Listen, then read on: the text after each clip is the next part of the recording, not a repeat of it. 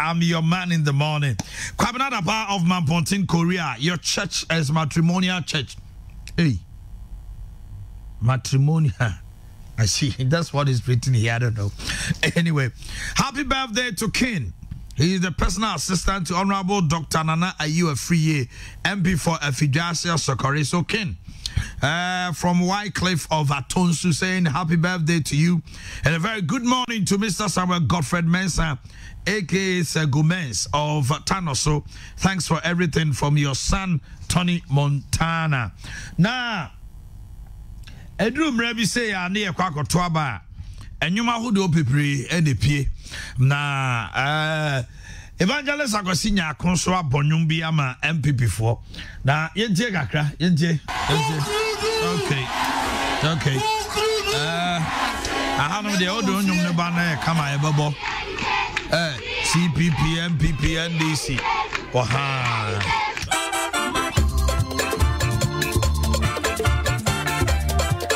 Okay. Waha, your boy. Agosinya Kuba. Oh, I see. 2020.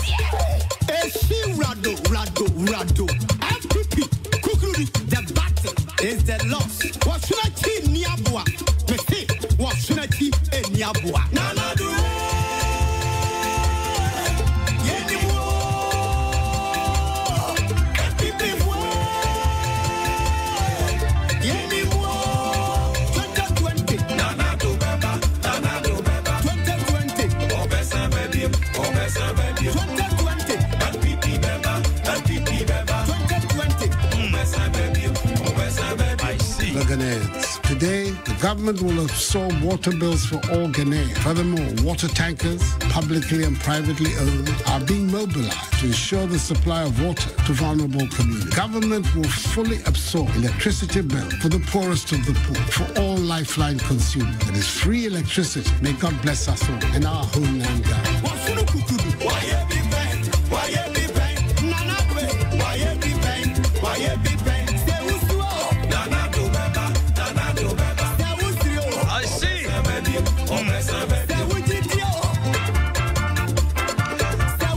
Song from Evangelist Agosinya for the new patriotic party going to election 2020. Okay. Let me say happy birthday to one of my daughters at Food for Thought platform, Naomi Bonnie, all the way from Accra. Happy birthday to you, Naomi Bonnie. Enjoy your day to the max. And somebody's 1 year today. Yaw Dijamfi Yaw Asafo culture. Babes Nabako Oba Juma Power Hop. Yaw Neba Deborah Atakra Nyamicha Jamfi and 1 year. Exactly a year ago, Deborah was born. Nimame Dorothy Apia Kubi, our immigration, Sefi Akatiso, Sefi Akatiso, a honomo, and a name, a boy immigration, or boy, my Ghana, who by Dorothy, good morning to you. And today happens to be the birthday of your daughter, Deborah Takranya Miche Jemfi. And Yawadu Jemfi is the father.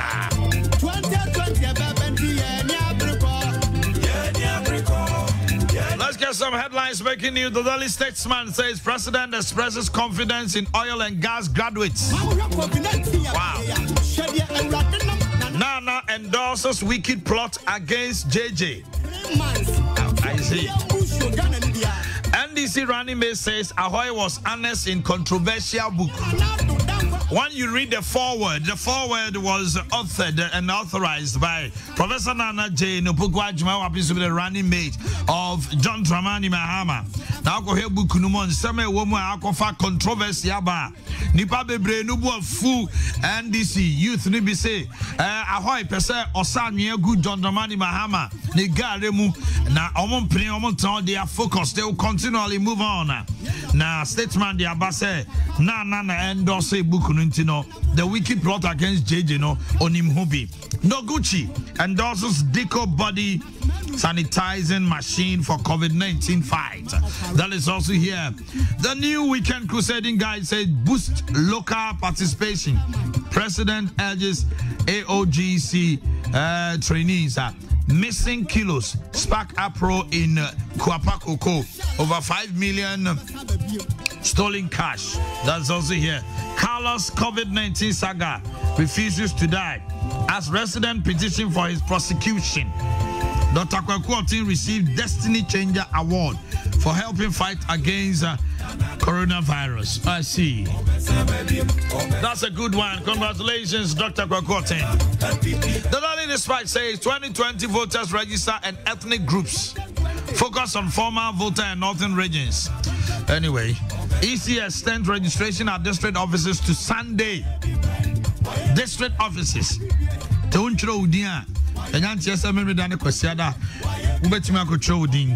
Our district office. Evacuation of 727 stranded Ghanaians. Canada, Japan contributes $200,000. And this is what this man does. People sometimes don't understand. He's a philanthropist, you know. The Daily Guide. Okay, let's go back. Mahama Goose gives Nana 8 years. I don't know about TV so my mom for share. Now, people are finding it difficult to come to terms why His Excellency, the former president, will say, Mampeni Nana Danko Akufo-Addo, 8 years of unfulfilled promise, 8 years of bad performance, 8 years. And Ebimu say, why endorse Nana for 8 years? Ebimu say, was conceded defeat. When you go to social media, Facebook, Twitter, Instagram, there's been a whole lot on this issue. Why will the president, the former president, say Nana do 8 years? And now, in fear 9 now, you know, I am the federal draw, and say, why are dear to draw, and answer one yes, she. And in fear 9, okay, Yenti, small kind. And kick out, let's register and kick out this non-performing government. It's been 8 years of abandoned projects, 8 years of failed promises. One village, one dam has not materialized. Let's register and kick out this non-performing. Why would His Excellency, the former president, knowing very well that it's been 4 years, rather say 8 years? And it was not said once. It was repeated. 8 years of unfulfilled promise. 8 years. I can't fathom. It beats my imagination, my understanding. I can't apprehend and comprehend because every single word that comes out of a leader matters. If you are mentioning 8 years, and I say, Omampeni John Dramani Mahama Jitum se odimfie ngotwe because utia ebi mo se mfie 9 year compare ni ahwe ne oyade e jena yes waje atum se mfie ngotwe na na do wanyanya mfie ngotwe mfie 9 no kra no aka bosome mako 9 ansa no atwa. So why would the former president say na do wanya mfie ngotwe? Ena registration ba na wiye na political parties ni nyina ki come ni ema bom electoral commission ka say ono de na ohwe ni mu 50 million then so atwam 60 million ebi mu se enu di adanse Bright Simons wo mani wo so no we nyina di adanse say 16 million na abro so dia na just say bloat electoral register no dem bloati enya no kresa na bloati na asema emanfo bebre refi ni say 16.7 million na electoral register no so Se koba say ye limited registration kwa ye nya kra ke benya nipa be 2 million and 2.5 aka ho. Newly registered voters ne omo manya mfie du ngotwe ne first time voters no ne omo aka nyina. Ye betuma nya be 3 million because the population is almost about 31-32. It is our cofa 16.7 and count the bed 2 million and 3 million kaka and Ghana your voter register no will be looking in the neighborhood of 20 or 19 point something million, a population of about 32 or 31 million. Now depend to about what many 19 point something. What should it tell you? It tells you that the voter register could have been bloated so much. Nipa Numbi and I say bodyguards of MPP parliamentary candidate allegedly attacked registrants at the Jumako. How true that is, we'll find out.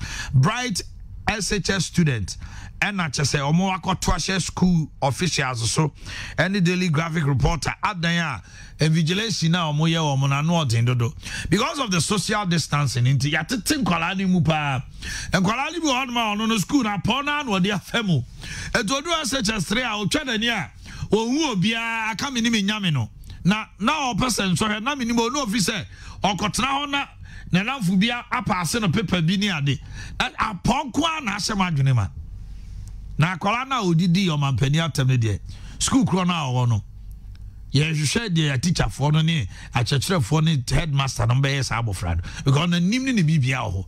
How can you say over there kwasia manu kra ye bidu wo bia ma school what na school ubahwe mu kra na ne mobro bia ofie bia ekwan a ne nuanu nyina kra nko school no na enye opportunity. Hey. Okay. Police deployed to Ndewura Jakpa Senior Technical School after students' rout. And also say muni binu no. Na yesi ekobi de association I mean ko ye na ma no ankofum. Association of Pentecostal and Charismatic Clergy. Yes, we almost see almost 670. Adanya almost Nado will go down in the history of Ghana as the president or tormented president or the here any otaba sorry so. Now almost penny the friend Reverend John Ama was in Nado bar office. A software in your PC da. Nyamia software tempenting kwa amani huno dia to nyamia software so. Nanado ba Ghana amfie miensa ne fani a okodi mfie nan watata asofo saa ono a no sponsor Canada Japan ma Canada Japan betina TV so say oba biebie asori niam na niam na oyeye no odi go asori no de tosu mienu eniam bebre na nanado aye influential men of God opeso ogu o manimu ase ene ho niam ntina nanado de efi pa odi aka asafo no enya no bini no kra ananya no kre Sami Jamfi the Canada Japan Eco Police CID ade osi Canada Japan akotra Asempa FM a threatening say obe deal with him obe expose no obe say no on the on tra ameswali Canada Japan threatening na ehu ya no da ho no awuntu on de o man lawyers ko chese ono dikan kra ewo police CID say Canada Japan nya no abi obekunu nti na omumfa ento ho say bibia no a Omusa Canada Japan. Ivor Green Street, 2 other picks form for CPP flag bearer race. And CPP Convention People Party. Omukoyi, Omu leaders, any Omu flag bearer. And here Nyana say Dr. Divana Ivo, pastor of the Seventh-day Adventist Church, who has resigned to contest on ticket of CPP and Bright Akwete, who are still contesting. And the answer, Nipa Mien saying, Edeba Dienebe Frimo Abba. Government redirects public spending. Baumia says, I met empty coffers. Akufado, Eda Suka, Lokacha for 7 share, and here we are. Now, Okosha News Wana, Yadia Toya Miss Bell, Tracy Boache, fight over Mahama, ex-president Jomama Waha, and Yadi Mami no beto. And the question mark at all say, my no, yes, almost say sugar daddy be to a fieni at the mom no more con. Now, Obusa say Mahama na Tracy Wachaba Bonti say, only on my penny Jomama, in the track and be album. And here no more con home. Eh, Raddy. Nsembe bre betuaba. Then I'm going to go for my penny to mama. Oh. The Daily Graphic say Canada Japan mobilizes $428,000 to evacuate Ghanaians, which he himself paid $200,000. Don't make Parliament preserve a preserve of elite, the wealthy. I'm on phone to just say McDan CEO welcomes government guarantee scheme. Daniel Macaulay, McDan CEO. GS denounces students offensive act. Corporates to be debodernized. So more and immediately answer on my exams. Now we inquire. Yam pamo munina. Na yam mom got sefi. Na ekwan obefa so abetro nso here no ono abehun. Ghanaian Time GS other slammed riotous students. Demand punishment for those who vandalize, destroy school property, and also Edda Honomo. Na yan shadi ba kan chebia. Bini ya Bolivia for to chen komo.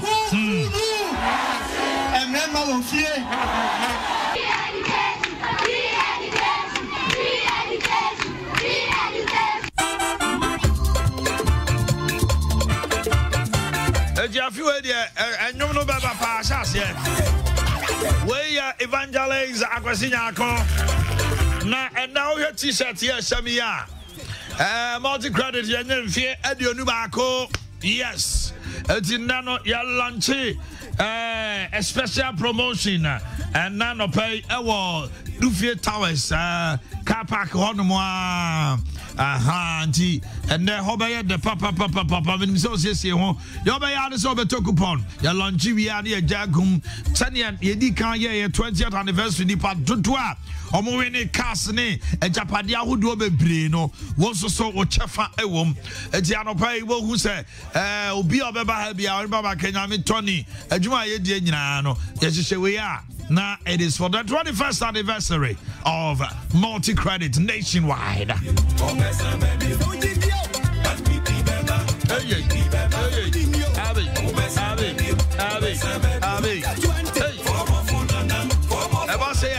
Musicians no so omuko kwabo ubanyum no na fadia na the casino e flosa agabe this akwasinya akoye is there no what's not in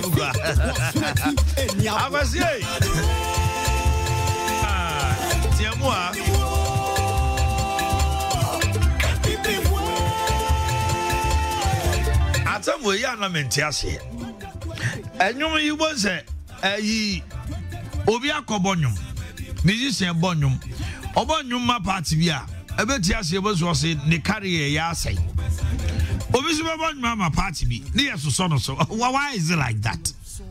Well, all Ghanaians, fellow Ghanaians, publicly and privately, have been mobilized to ensure the supply of water to vulnerable communities. Government will fully absorb electricity bills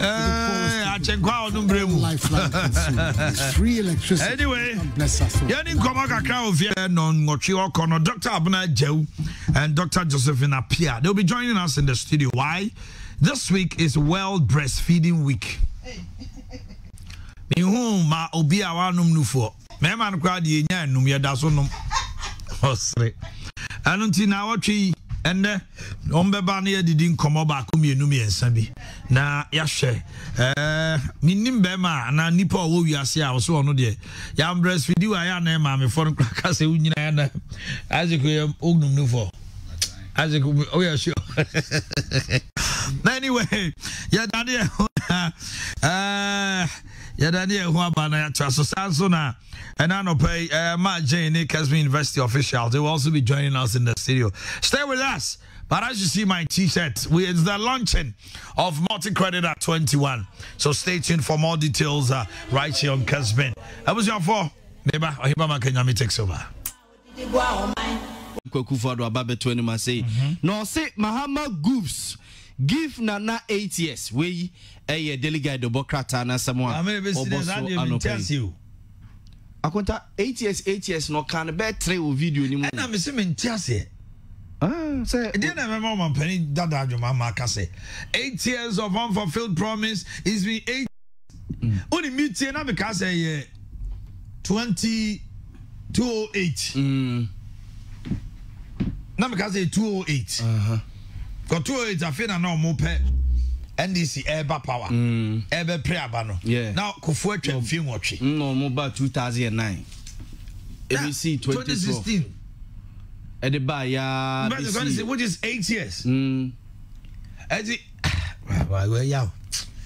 Ebiswana open them into open them into a man now by force. So na by force 4 years I can't hold any way. You throw the book room. So a D18. As I know deal here at the delegate Aboswa Hana Sekun Kroma Gani a man penny or Dika or Sergeant for Dr. Kwame Nkrumah Nema Memoir Nebako. No, so ne Prof Kwe Nyadne. Say now no ye the Founders Day ya Prof Kwe. Professor Michael Kwe Kokasa and was saying Kwame Nkrumah no or yes you a founder of Ghana no. Or no ye invitee. It doesn't change anything. Prof Kwe Nyadi Okikano. Ghana history na. Prof Kwe Nyadi Okikano. Yeah. What about it? MPP4 it drew Ghana. Yeah. Independence out. History. One person move first one say. Aborigine Rights Society group no. Yes. Pa grant more and do music at the end of the day. Wumpo. But Sergeant for Dr. Kwame Nkrumah, Sergeant Meduma Katawiri, Kwame Etiapim. What do you mean you need him? Or Vitin acquired it. He brought some men can I say a not a more no my yes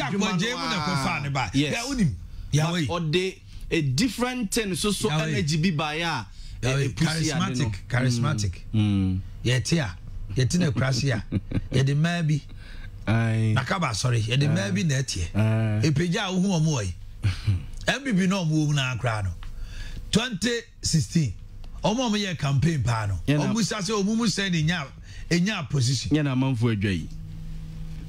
Onya di on the cano. Enti akonta eno soso ho asem wo ha se na anas areme ya wanas. Adwuma bi okoye ye fa ajejefo no ho no a ajejefo ni bi beto dwase CB Jim Ponchi BG mayire nom ne ade a wo mo adidi di case Ghana mema se na ye sake bi nom no. Sesi aba beto dwase judge baako amuni di ni ye. Yese oko wo mo de ya no mo ntamfa ne manche my lord for no anka ni ye. Fancho. Yes, your friend no Justice Kwame Ohene Esel. Na emra anasare me ya wanasa de nema weru mu nyina ba ye no.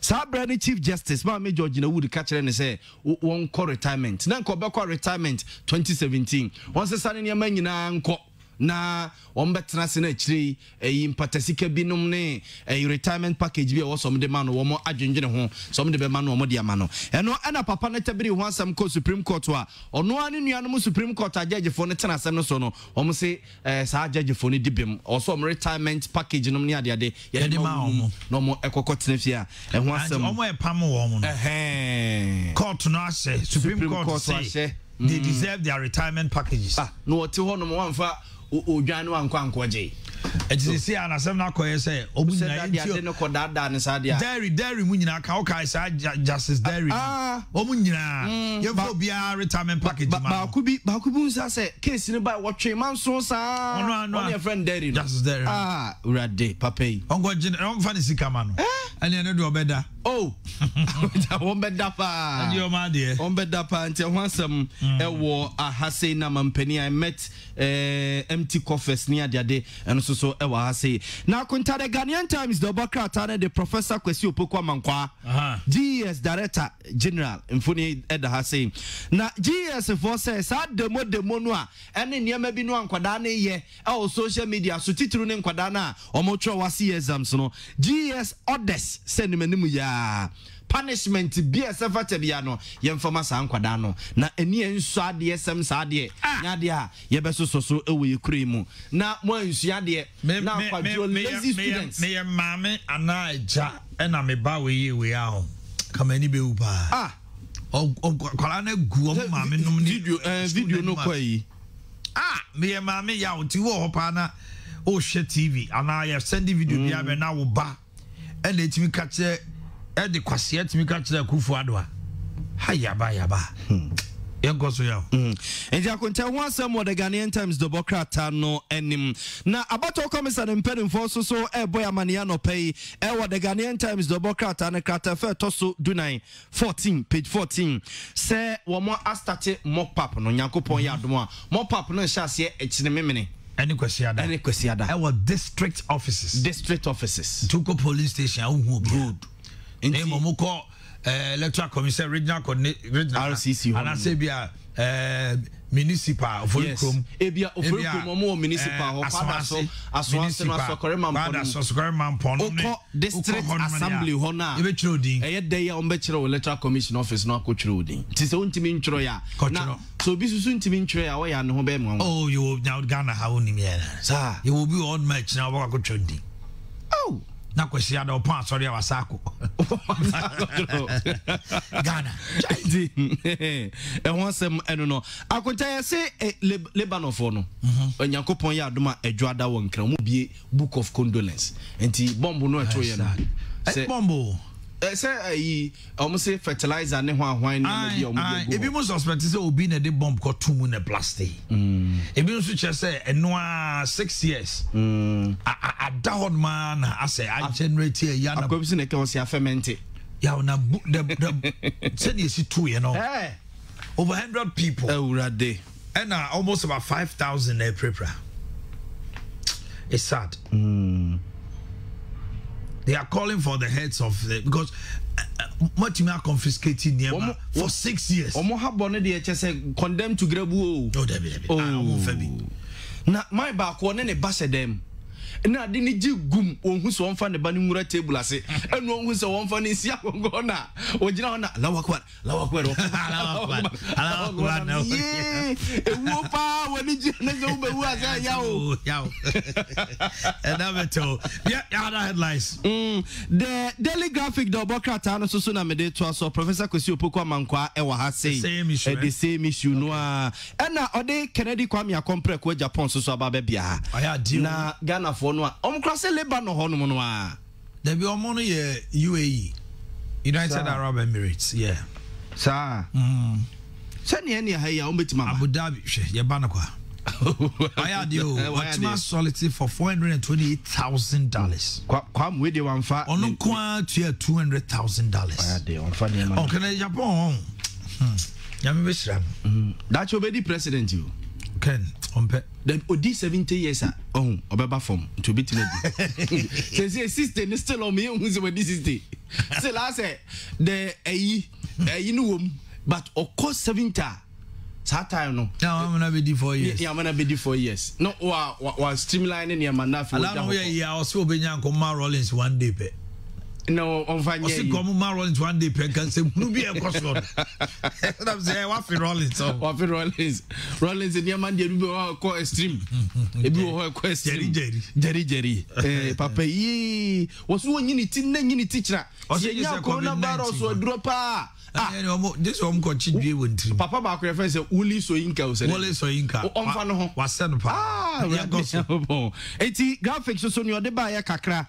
eno no ena ya boso ha say na konta nadmo pen force so graphic back page yes say bagredam no wonu mo ba be biatum no biatum sa no a wo mo tete miamia eye yini ya ne hajre no eyi mosi kromfo no e ba be biatum enti Eric Nana Jiman Prempa we nadmo pen pa ene ne mranche no esre omo mu osirem suru honom no ya bagredam no aha wo mu biatum sa no yiri fa manfo eni ade na no so akwakofa ka aba beto oman so to no musre so ma hwe no ma na anyansa wo mo enyi ne ma no firi wono ne konti graphics so no de buy ne ye Daily Dispatch de yi abato firi ma wi a omunya hwe ntru eji agotai Daily Dispatch also so ebo amane se Kennedy Kwame Akompre kon o donate $200,000 abobo amanfo no mo matua be $400 there $200,000 unim sika no do 200,000 times e dey times in be 5.9 what they in 5.9 sir by 200 you are looking about almost 11 billion times 5.9 hey 1.18 billion 11 billion 11.8 billion 11.8 billion And Kennedy dia mase enkofa Ghana formra.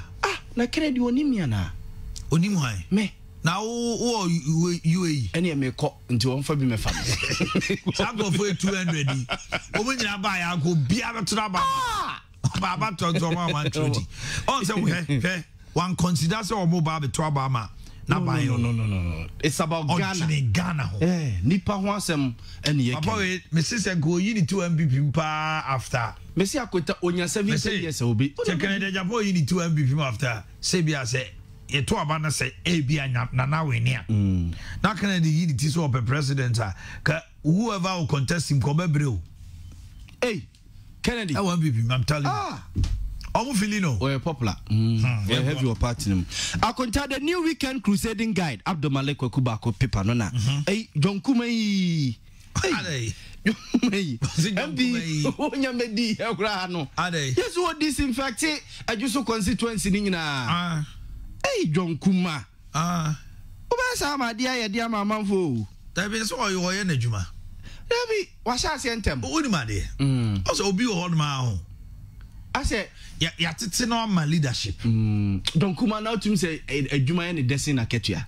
Because Nepon Museno, a Juma Oyano, yet no one can tell. Don't dear Yamianimni. Oh, and I didn't yam is thrown on Sonne the way I was seeing in near Mama. Was I want to know what Samba Sad be no near day. Very decent and a young gentleman. By all standards. I saw Penny Kessben. I saw Penny. The area suffer Penny. So Penny Kessben. The area suffer. It was only a suffer papa. Suffer papa. It's the young man. Asafu papa. Asafu papa. It was only a suffer papa. He young man. Asafu papa. Okay. Suffer papa. Johnson Nieman. Oh yeah. Obi on mo kutu MP Kessben ya na bintiase. Obakai Educhum betu ye original minister.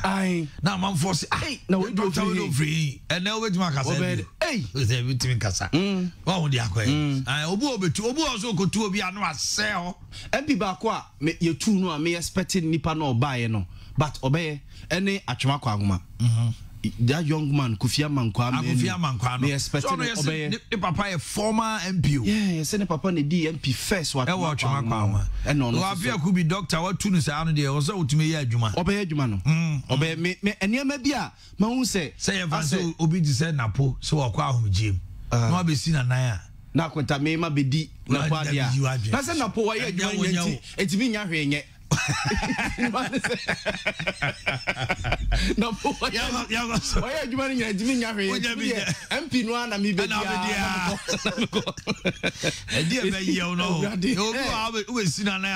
what top pressure top pressure the weekend crusading guy that day John Kuma or disinfected just constituency and want some ababeto has say and Carlos Ahenkra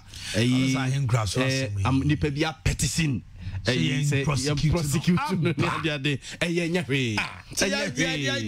wakoy from Swama na djuma bonse nyina Ghana de na constituency police station for me kwa no mo push senke yes anye na you know the seat no grand service na obi from contesting onya coronavirus on timi ni MP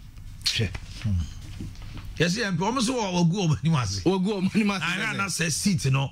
And this is for you so against woman, why asymptomatic. As I cured. But even woman, MP. People, baby, I would tell me last one, Daily Statesman, Dr. Benson Nana endorses wicked plot against JJ. What am I, Kwamna Hoik, you know. Working with Rollins. Yes. Na yeah forward no.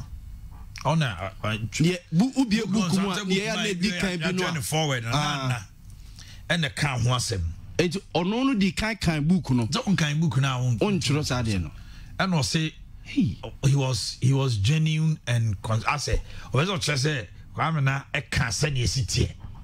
Oh. And am for assume say na just say Omo say a wicked plot against Jerry John Rawlings and his person and his family and the people of the voter, as being said by Abu Dapino.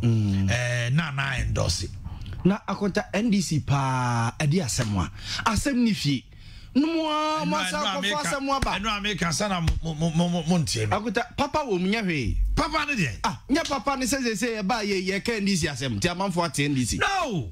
You don't do me say media unless Professor Kwame Ahoy betimi a convince me pa reasons intia. Well, this time Anwian was a go man penny John Mama campaign. The garden was a good for me it is malice, it is malicious, it is scandalous. It is with a mind because at this time MDC is even struggling to come out with major policies. We say moto abamami amewe kakra bi o man penny aka ene ye twe na basane sere ayi obetia omo musika defunct banks no sika ko head here assembly members o ka say omo musika assembly members imu achemienu se tu experts say mo nwene ho kra no esa o ye double payment the other about two dwa no ye twitwa ne say ya na osakofa we aba say Rollins in the time Rollins power where does Rollins come in here? Rollins in what you say no your machine. I mean, Rollins, me say, so dear way, me say, book way, it is for a purpose because Kwame Kwesi Ahoy, he is a candidate, a future candidate for flag bearership. Yeah, or a president in waiting. Recently, Yakra Naman for precision contest. And you know, and it's what they will be a homano. NDC World Bank and I said, one more bang, maybe I'm do money to so for vote. No, the central region Kahon Power. Yes, say Pempi Noano, Tino Moyanum Dominiac, no Makwa running mate, and a few honum. And she said, a Kwesi, a unity, Abba contesting Mahama, and ye bear con.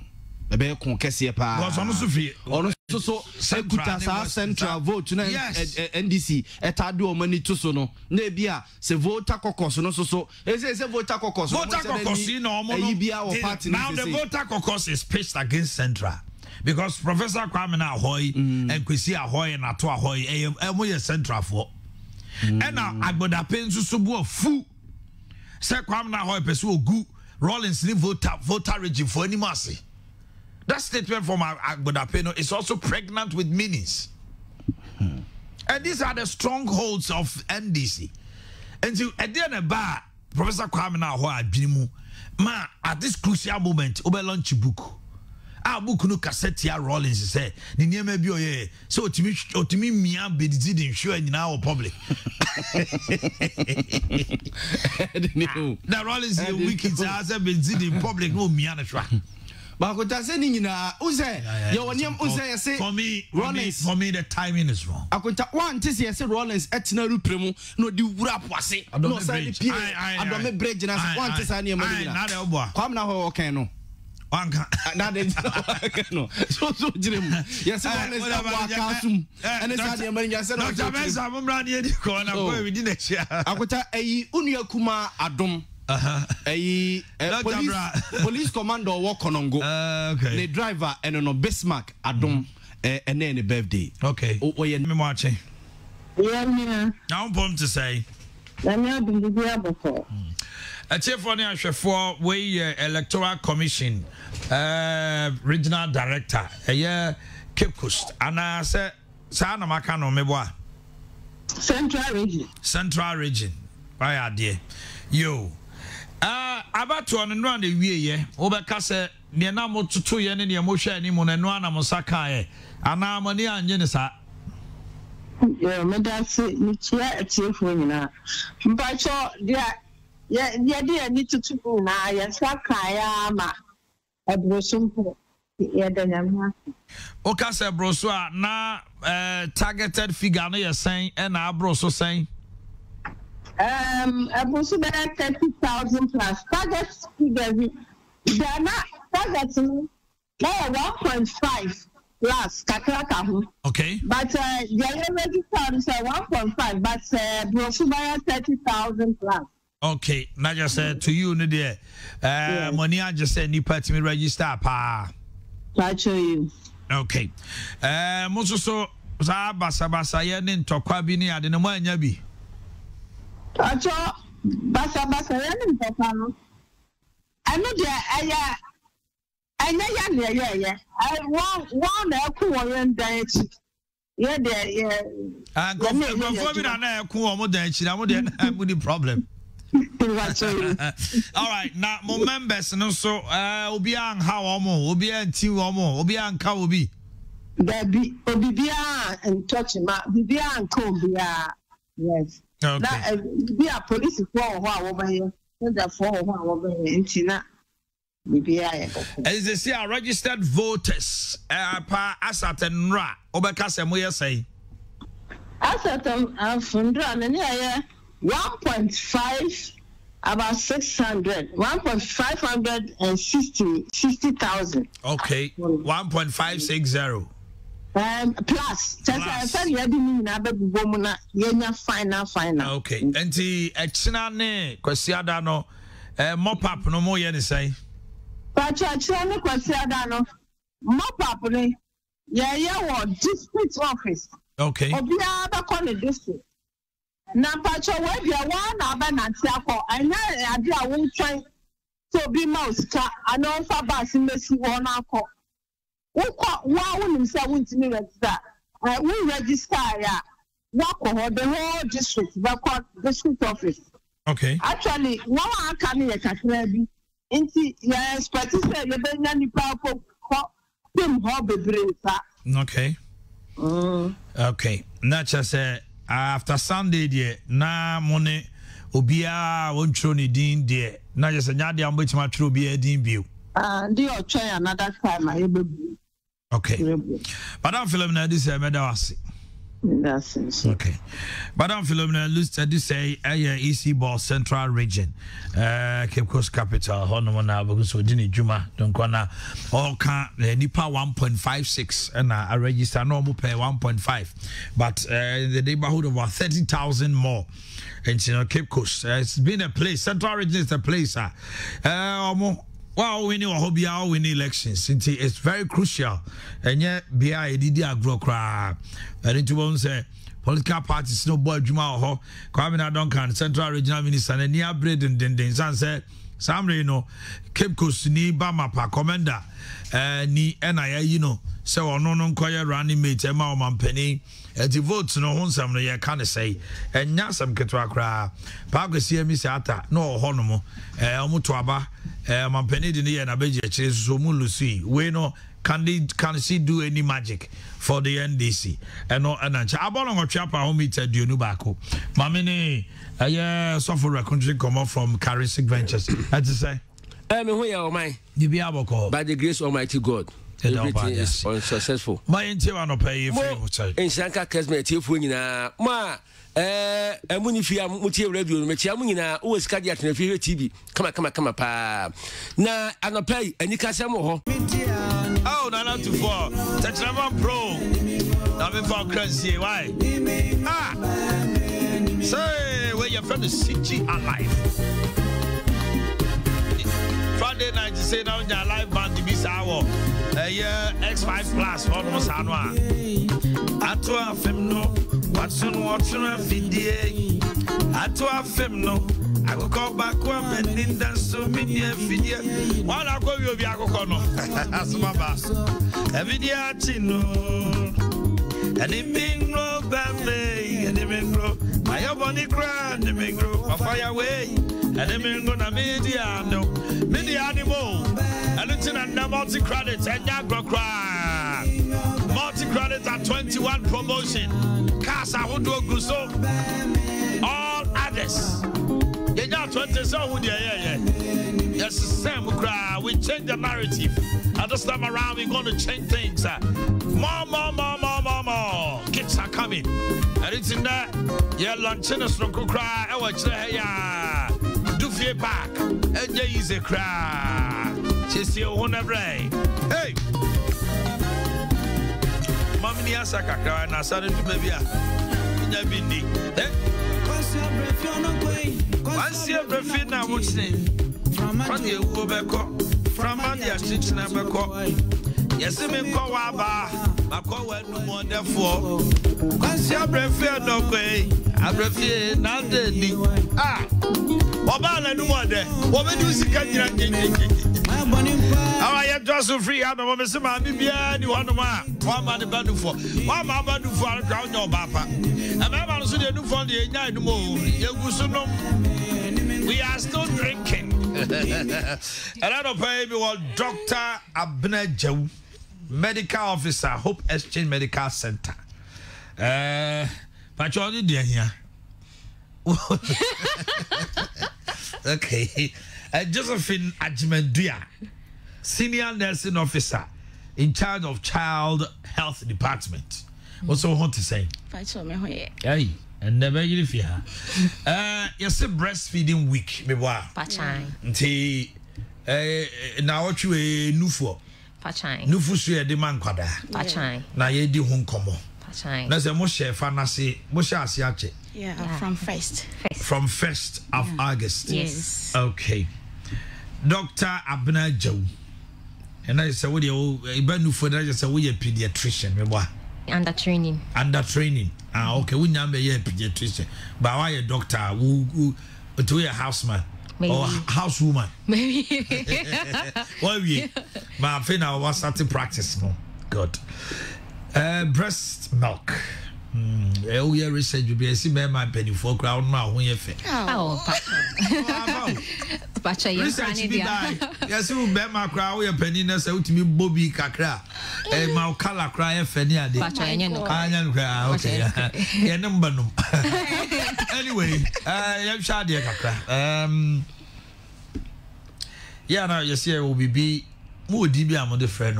6 months. Yeah, exclusive. Hasanam friend. Pachai. Breast milk, no, dear, I am mamma friend. Meaning, said, they are Colabianum, but Colabi on my own.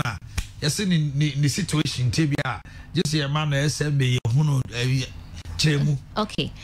Breast milk, no, Anna, a crab bear sofa from time I be to 6 months. I assume come. Breast milk, no, first one, a decamban, a friend colostrum. It contains nutrients are a poama acrano digestive tract. Men the minimum how mechanic digestive tract needs to me a yam. Instead, no here. Said the macron. Breast milk and the NSA.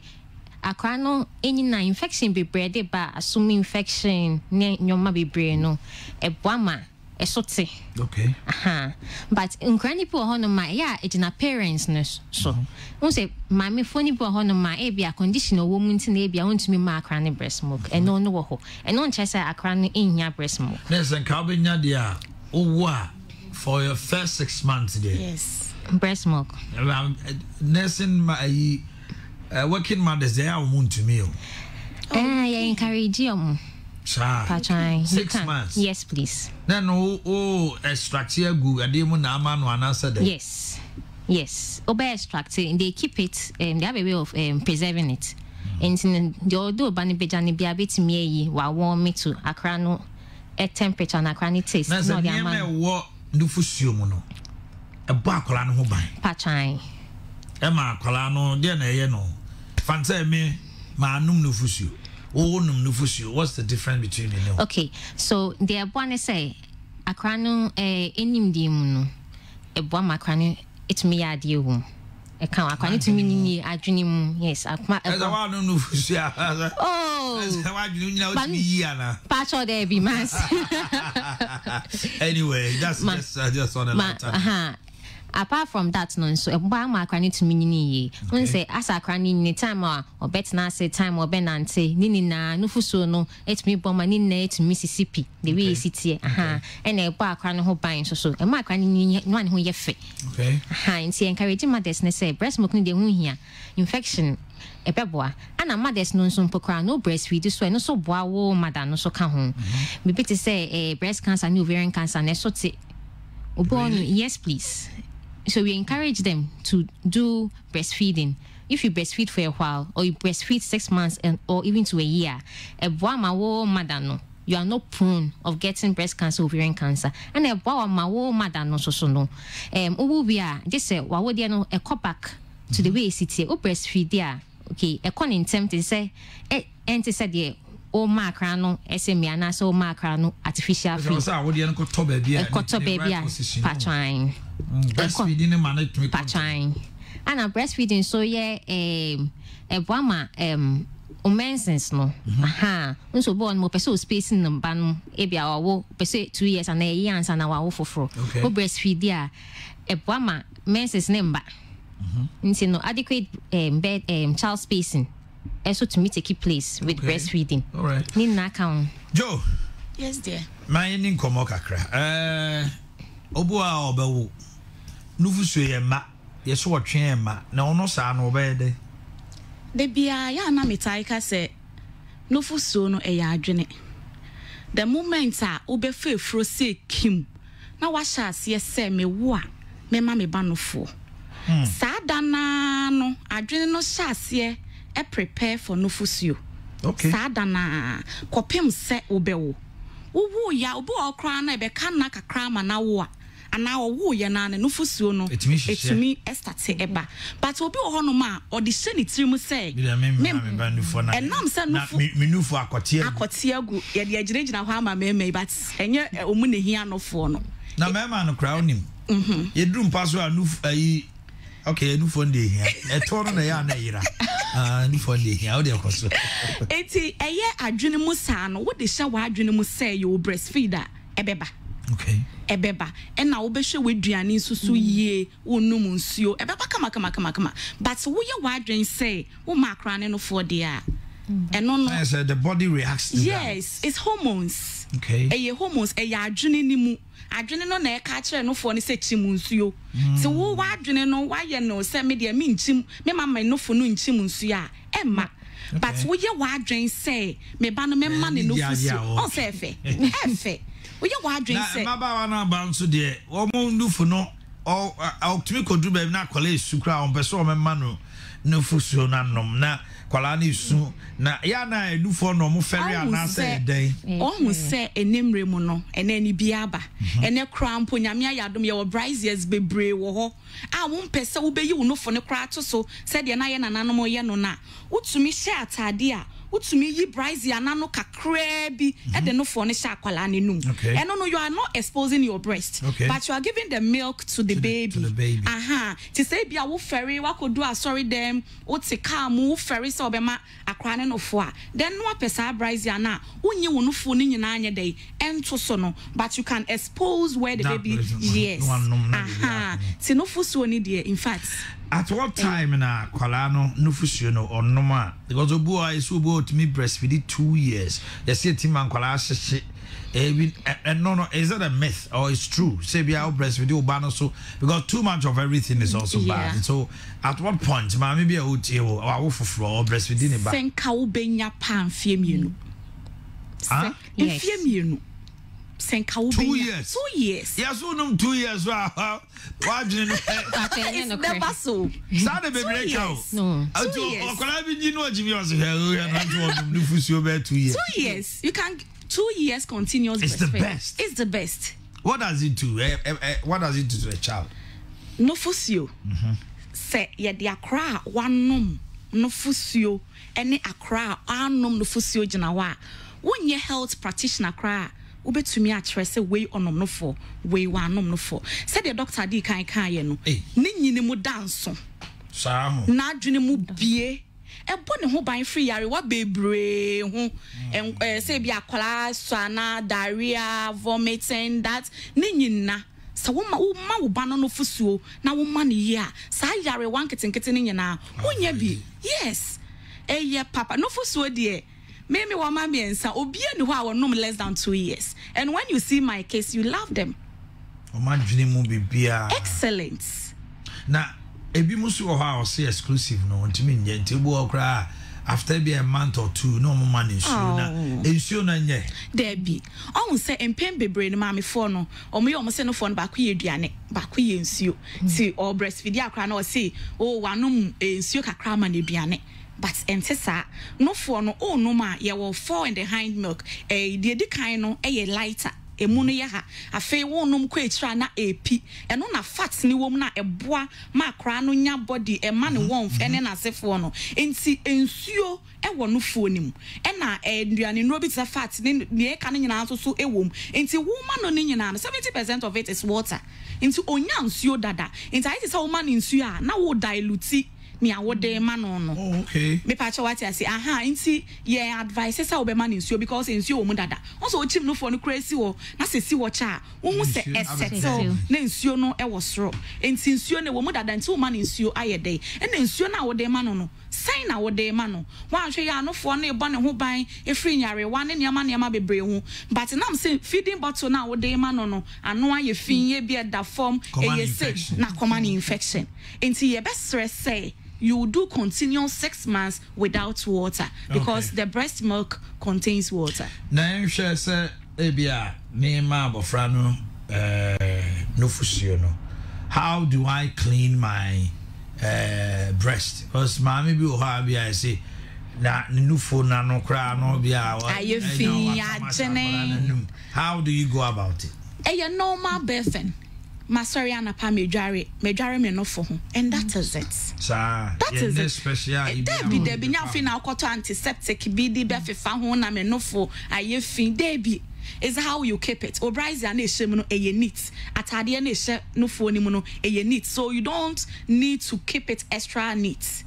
Yes. Come on, maybe we'll have a bring up on the band for an or ye. Sapone samana no the asawa be no. Na asawa na odi twetwe no for no. How hygienic is that asawa? Okay. Aha, nti se wo body se na ebo wo no.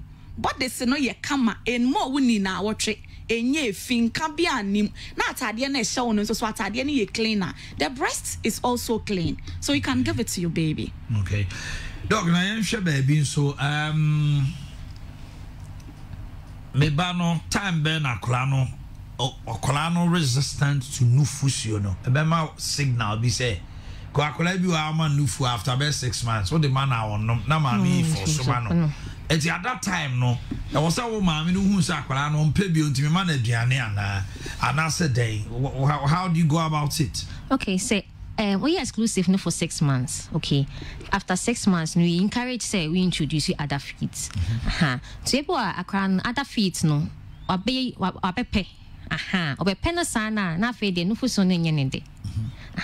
But before 6 months no that one day we encourage incredible no ma persistence or the man or the tutu nenum kaka sana they will come back to it unless say we introduce you at the forefront to the child. But before 6 months day minya so sa krabia beka say we no ye wa kwala bi oso amaami no enu futimi hihya na wo kwala no de tuna num a onno nto onno so maami no onya dey because there have been cases where I say the banning no they are forced to give the child milk and I said no the child will take it once a mommy phone sometimes na antene say can adwene no no fo na hihye akra ne benum inkra ne bo ho no ma o de tu nanum ma obe resist no wa twen kakra no wa sa try and na betimi express ku cap now the man so no for na hihye but mothers ni be feel say no for no a o de ama akra no en so akra and akra no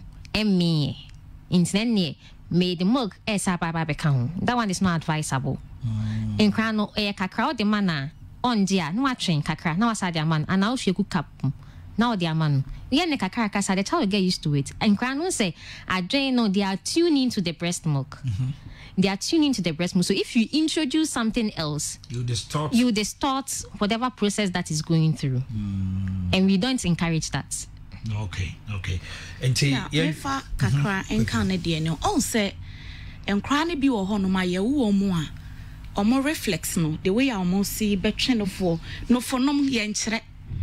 Wo ne to ha wo de ne to obu akwaya na efekeke wo de ne to no for ne ntem a akwa utunta no abona no obu ha wo sorry as ya yi na wo pade na no so wo de to amfa no for ne kran se na numa na ono ade ne ti kwa akohwehwe no for no enti ye won kran few of them a omo ntumi entwe no for no se de nyame ahyehye eno no ye advice say ye twingu cap mu ne di spoon sama no kakra ene na nufa na ye kyerɛ no kakra hawa obesi atwe no fo no ohu twepe obenom na akra ne be wiase no onim bibi e friend formula onim bibi a ye friend no Cerelac or Mori Coco enti wo madam wo na wo be introduce a kyerɛ no nufo na wonim o hye yefunu no mu nyina nufo na wonim And then Yame catcher now. Say wo ba wo be.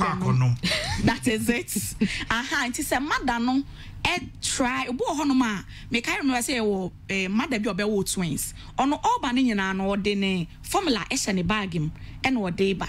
See owo first second day no the breast milk wasn't coming. Or say Antinez my ya mamu de mama me man aduane ne yese da. O man aduane ebeba. Ye wadwen say ade ne beba. Or say me ba me de aduane ba e. Na e ka chen say wo wa ye wadwen say wo aduane hye wo bag ni mo nti. E no kwa no fo no emma. Nti ye fa aduane ne fi ni bag ni mo ko say wa ma wo ba ne no fo a. O ma no they might lose their life. Nti ye wadwen say wo be breastfeed. And the following day e ba ti say bibi no. And then kwa the way you must say no can mema no obema no mo atu mu say yes na mema ne pe mo twi nu fo no sa so omo pe a omo no mo 2 years no ma breaki omo nyina no ma sa atu aso and to aso there omo su but anti we fa we ntwa to mema bia wa wo ne oyire wa wo ne ade mema so see nyai see at one point in time also mema na sa aba nu fo no and obi bi sa me question we obi bisa me say nti se pa na me yera wi a ne ho ye makono akora yin so num ye nufusuo wo nufuo yimu na me so me pese me num bi me ne de na me nti wa wo hya de na abaye no no ayi ma no se ene me de me nom suo ni ba na makopi agu se me ntumi mmene na me se ene ye wa wo de ase ne wo pese wo si ye no some can do it be me bo onfa ho obenu matwe no fusuo na mmene aguso aye fine de nko ye ne de but no fusuo na nya papafo de eye nkwala ne de nti wo twe no e bia dodo na wo bo bia competition no ya why ho a wo bo no na bia wo ba ne ye me bia na oba no odidi pa wo twe de obetwe atu agu no obetumi ame as a mema penufo pa ya me na de boy enye ti mamu all right there na okatwa to doctor. Made and make encourage mothers no say breastfeeding is 6 months, exclusive 6 months into a sermon. And Casa Obano no for name bent no better so. And now we 3 months, not 3 months we introduce to feeding. Yes, sir. Yes, sir. In crown, ye person who ye fee, in percent crown be yari. A percent crown many or more agony mu be my in 6 months. Exclusive and friends you can introduce Adrian now bano only than honyefe. Okay, then I'll say Josephine Ajiman, dear senior nursing officer, Dr. Abner Joe, medical officer, Hope SG Medical Center, Edamasi. There are Monkoswana Moon to take a Mava on it. I will follow no Muntimia the Emma, menu form to Miss Mammy, a queer so my men on palm, and me easy crab. Images are moon now, so a quick one. Yeah, the last one. On say, and then Maya no. Ya na ye pese no fo no gina ho enti ya na ye mpese nkwala ne benom ene ya de hia ene nyame adom brise aba edi ena mo de da mema ade no amane gina ho go ye tira na over the bar hwe wo so obi no fo kratia go sit to the glory of my kids eye fekeke to the glory of my kids yes enti yes ramo pa say not to the glory of me no mama no for no all right we'll do that okay they will that's it abafrana ne ba papa na ne body d nanado atem no papa no yese ne wura ho pa secondary college na akola no papa na ba bontina be patcho pa se osre Ghana fo se omufa nche no pa na o just say ne ba no ade a waye no de mo hwe no TV so no papa no se chese de wura ho se ono ne papa okola ne nkasa nti aneda no tumi ka se he nanado oh wow se ansa de ma na amaye masa kwasia obohu de ebeyo wow gu papa ni mo asise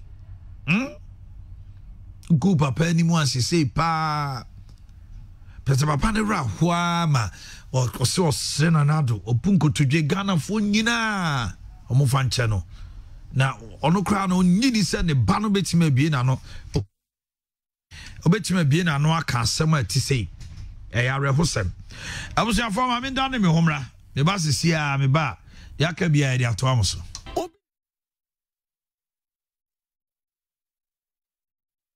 Oni pada sani awon manwe mo wo wi ase ha asama to nyonko na to baby an kan fa ho